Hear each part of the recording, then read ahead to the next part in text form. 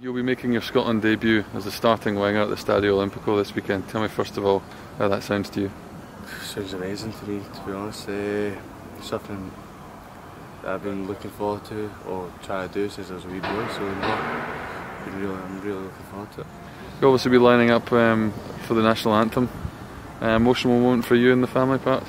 Yeah, I think my mum will be back crying somewhere, I don't know where, and maybe my dad as well, but I hope I don't start crying because I'm quite soft-hearted inside.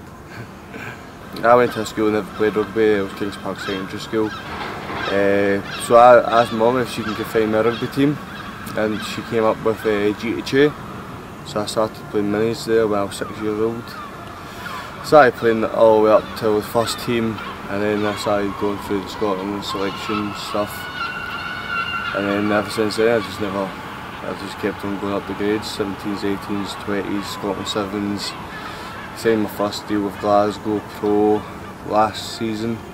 Got a couple, got maybe 12 games with Glasgow, 6 or 8 games, I'm not too sure. And then I obviously got this call up, so no, it wasn't in my nature.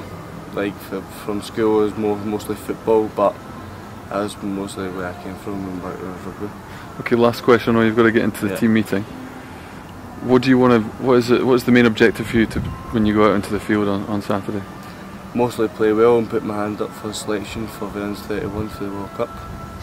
And get my Scotland career on the go.